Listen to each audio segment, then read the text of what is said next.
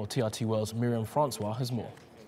France's financial prosecutor has opened an investigation into the alleged misuse of public funds by the wife, Penelope Fillion, of the presidential candidate to the right, François Fillion. Now, the allegations are that between 1998 and 2012, she received around €500,000 salary, and that was for a position as a parliamentary assistant to her husband.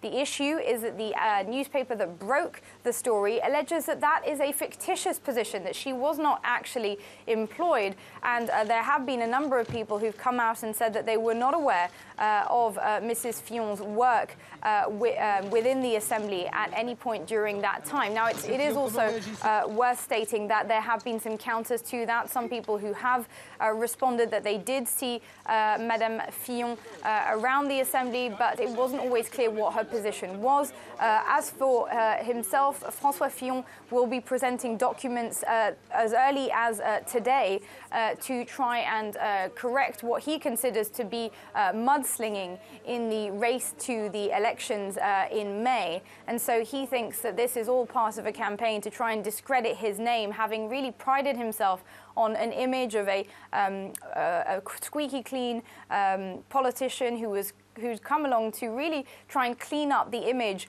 of corruption within French politics, not least on the French right.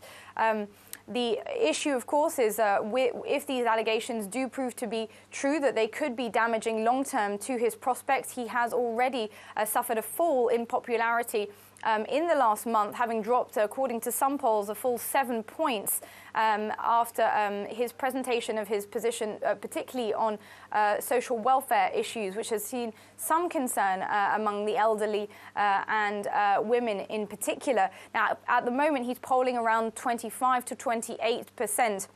But that isn't a huge lead on the second most popular presidential candidate, and that is Marine Le Pen from the National Front, who's currently polling around 20 to 24%.